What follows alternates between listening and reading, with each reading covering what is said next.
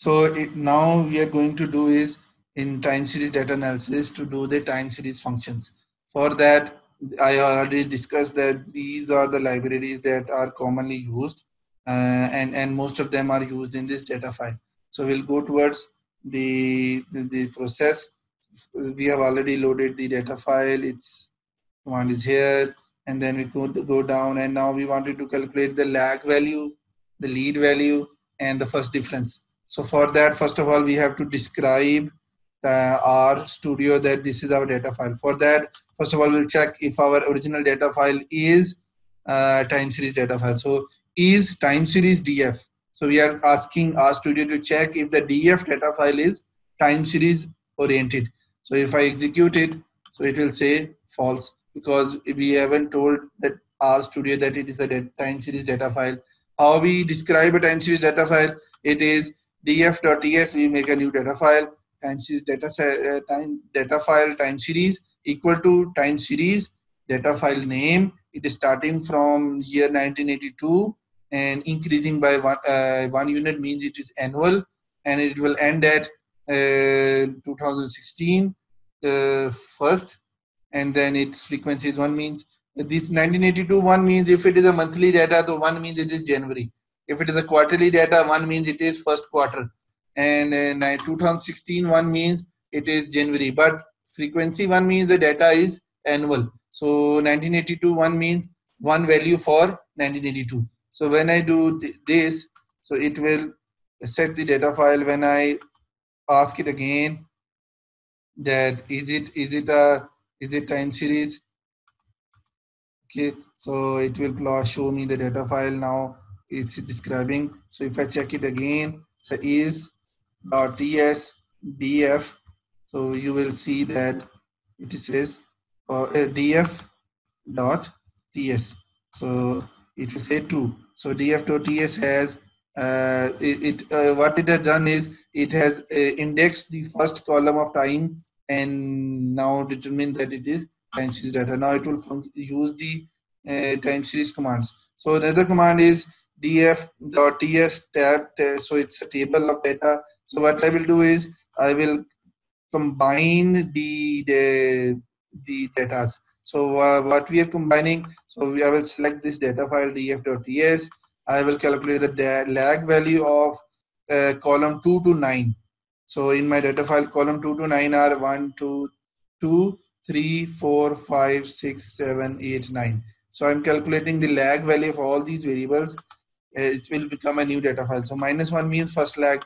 Then I will calculate the difference, that is df.ts 2, 9. So what I will do is it will create a new data file and it will have the original data, its lag values here, and its difference values. So if you wanted to calculate the difference and lag, it can be done like this. So secondly, if you want to add the lags and the difference in the same data file, what you can do is it is df l.lgdb. Okay, so we are making a new variable that is, its name is l.lgdb, and it is actually equal to df it will be calculating a lag of df lgdb, and n is equal to 1l, so it will calculate 1 lag. And if you wanted to calculate the lead value, what it will do is df f is forward, so lead f.lgdb equal to lead df data file data name comma n.1l, so it will calculate one lead value. Then there is first difference, so what I will do is data minus its lag. So now I wanted to see what are these. So I will make a table, means a small table. So when I run this, so you can see it's a data file lgdb. Its lag value is so first data file have no lag value, so not available. So 28.6 second has a same previous value, and the first difference and the forward value is 20.6 is forward value is same. So these are for, and then there is first difference. So in time series we sometimes calculate the lag, means past, lead means future, and the difference means the rate of change. So these are few commands that are useful to estimate the to calculate the variables. Now we'll go towards time series variables.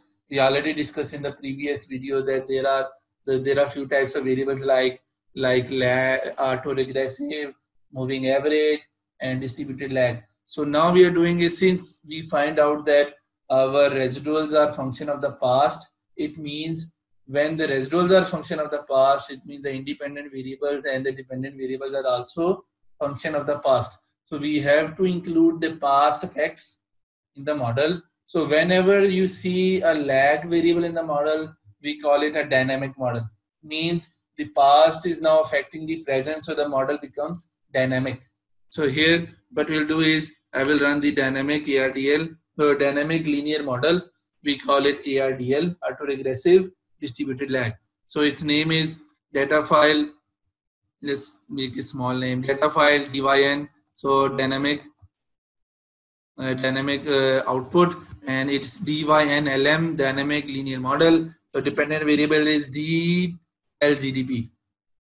It is the difference of log of GDP, and then equal to difference of log of GDP, and it's I will add the lag here. So how I will add lag? So I will add L dot difference of LGDP, and I will add comma here, and I will add 1. So it's lag of difference of log of GDP.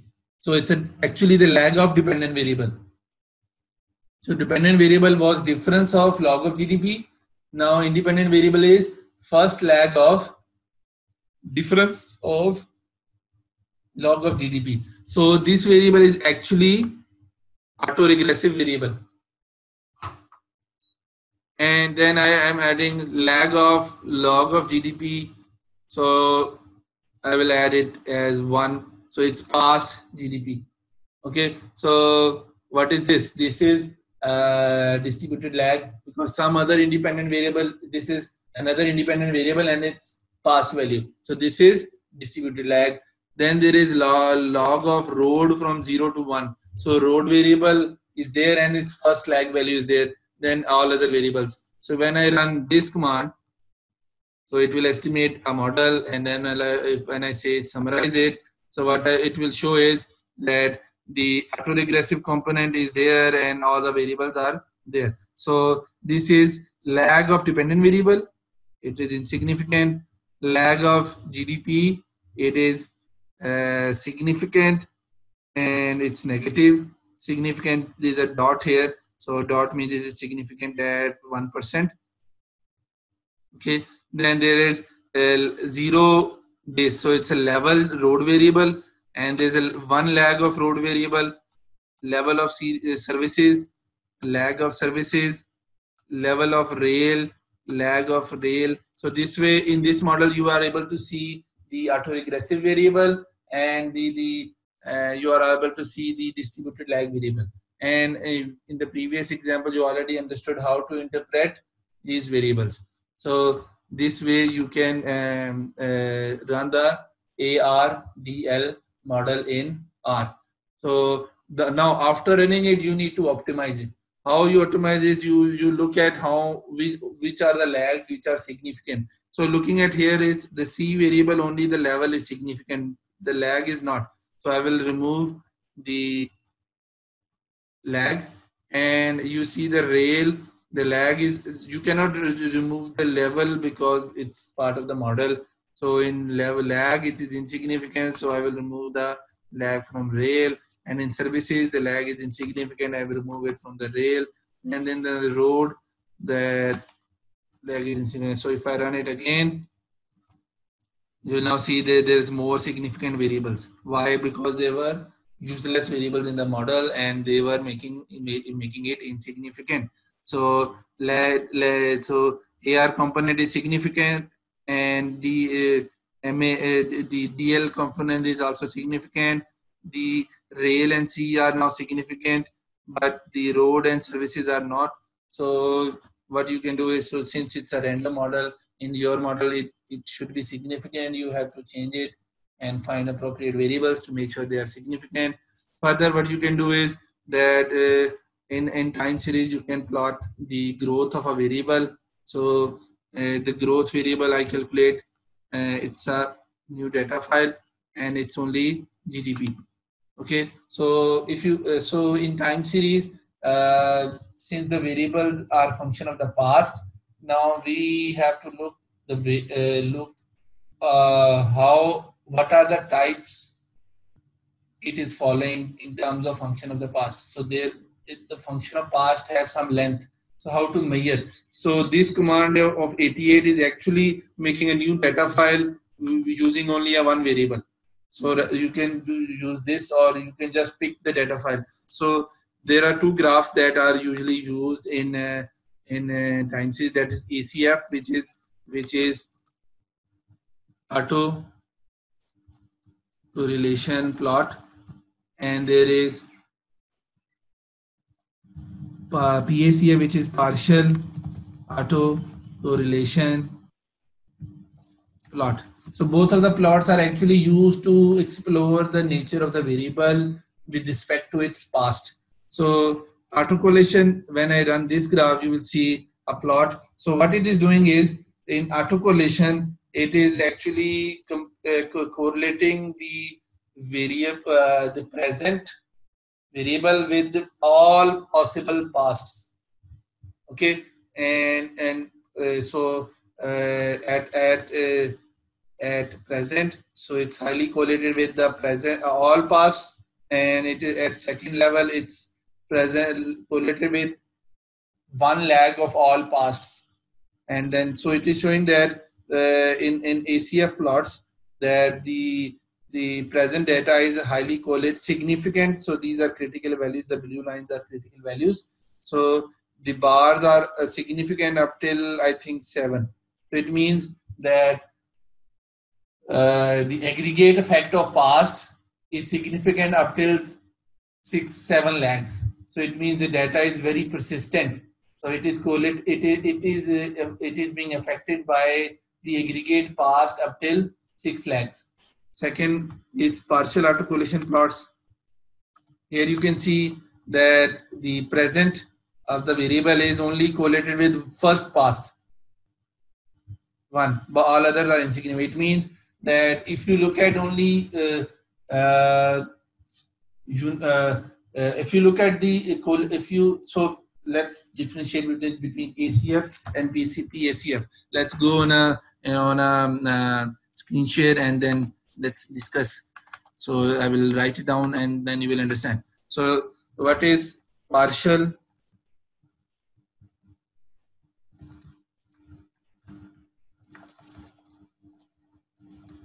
What is partial? So what it does is it will calculate the correlation between present means yt with I will add dash comma yt minus 1. So first of all, it calculate the correlation between the present and its first past. Then it will calculate yt with yt minus 2 second past. Then yt comma yt minus 3 third past, and so on. And these are the correlation between the present and the specific past value. So it will then plot it. Okay, so each bar in the plot will show the correlation of present with that specific past value. We call it partial, means there is only one past. Then there is a autocorrelation plot. So what we do is, so for autocorrelation plot, you need to remember one thing. So first of all, I will give an example. Yt is equal to a plus b.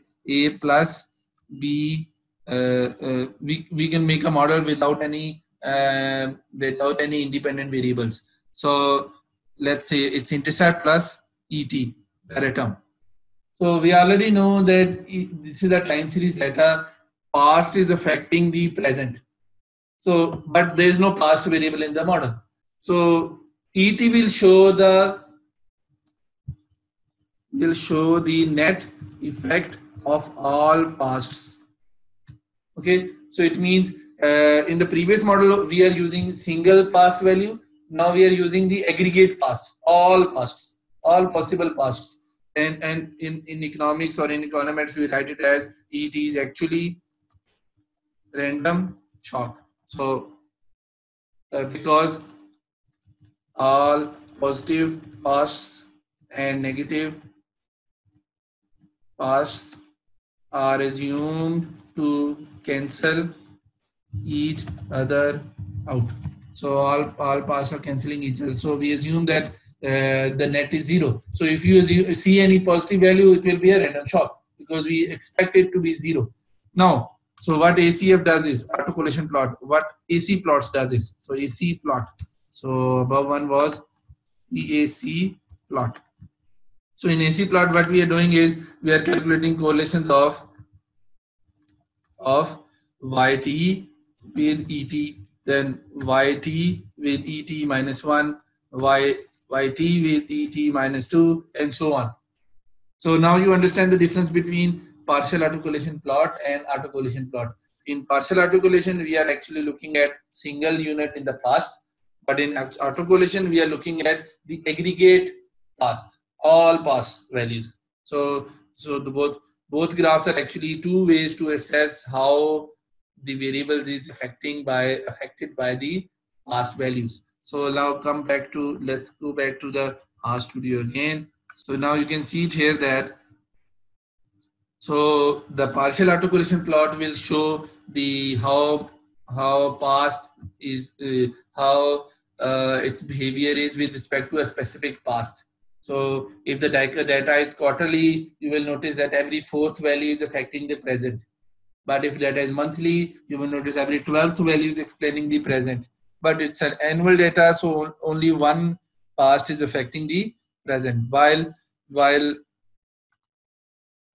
for the case of partial autocorrelation plot, so you are saying you're looking at, so this is actually showing us that the random shocks are affecting the present value up till 7 lags. So it means the data is so sensitive or it is so sensitive to the past that if there's a shock 7 years ago, the data will still be sensitive to it and it will be showing a pattern.